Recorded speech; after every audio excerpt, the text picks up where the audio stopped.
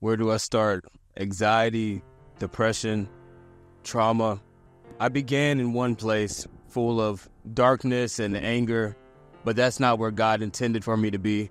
He certainly intended for me to be in the midst of his congregation, loving him, being close to who he is and learning from him solely.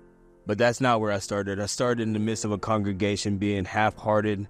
I was choosing staying out all night instead of being in the warmth of a home. I was choosing depriving my family of the Father's embrace instead of doing it the way that he destined for it to be. I chose methamphetamines in my veins. I chose other women instead of my wife. I had a problem learning who I was supposed to be and where I was supposed to be. It took me following my own path to realize that the only path that should be chased is Jesus.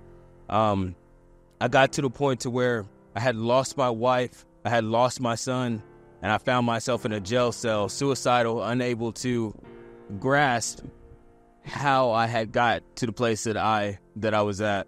I was ready to end it all, but God chose different for me. He decided that if I were to follow him, he would give me a life and life more abundantly. He'd give me joy, a life abounding in thereof.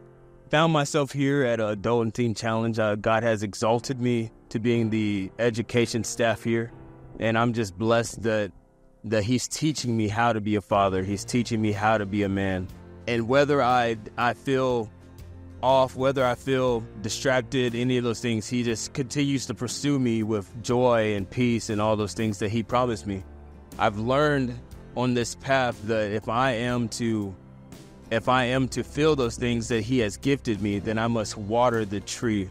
I must water the spirit. I must nurture the spirit. I've learned to raise my hands up and surrender. I've learned to get on my knees in private and pray to him. I've learned to get into, to lift my voice cheerfully, to exalt him because he is good. God is so good to me. He's taking me on this journey of being healed, taking me from being scathed to living a life that is full of virtue, if you will.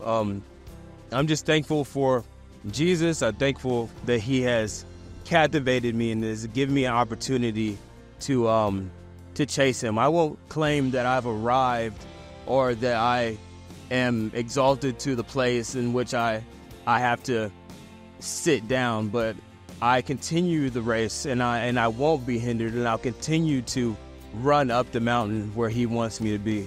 I have to choose between, is it going to be the spirit that I'm feeding or the flesh? And I'm choosing the spirit every time. Thank you.